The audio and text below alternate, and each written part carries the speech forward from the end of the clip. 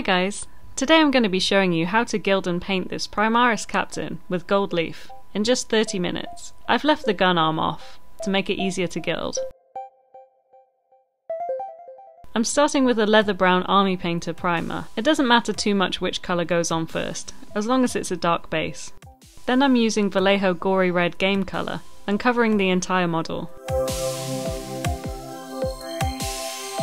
Now the model is prepped for gilding, I'll be coating everything, apart from the cape, in polyvine acrylic size. Size is an adhesive used for gold leaf. It remains tacky when it's dry, so there's no need to rush with the gold leaf.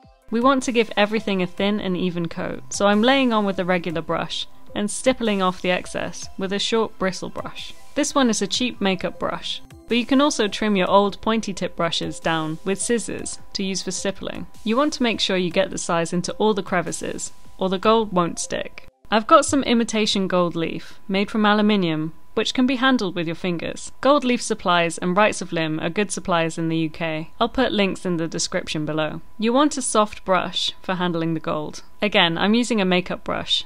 This one's for blusher. Before sticking your gold, just check the size is fully dry by tapping your knuckle onto the surface. It should be clear and feel the same tackiness as a piece of masking tape. I'm just tearing pieces of gold and stippling it into the model with my soft brush. You can keep going over and over the model until all of your base colour is covered. I'm not too worried about covering every single patch on this model, because I'm aiming for a weathered finish. The next step is to dust off all the remaining loose bits with a soft brush. This process is called skewing. So now we've got a super shiny, kind of plasticky looking gold. You might want this super shiny look, but I'm going to knock it back a bit with some wire wool. I'm just lightly scuffing the edges to reveal the gory red base colour, to give the marine a battle-worn, aged look.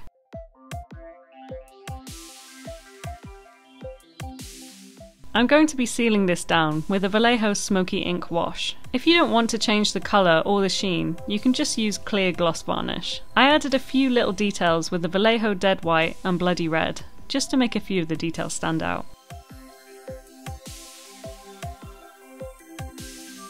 And here he is. All we need now is to stick him to a base. One gold leaf Primaris Captain, completed in 30 minutes.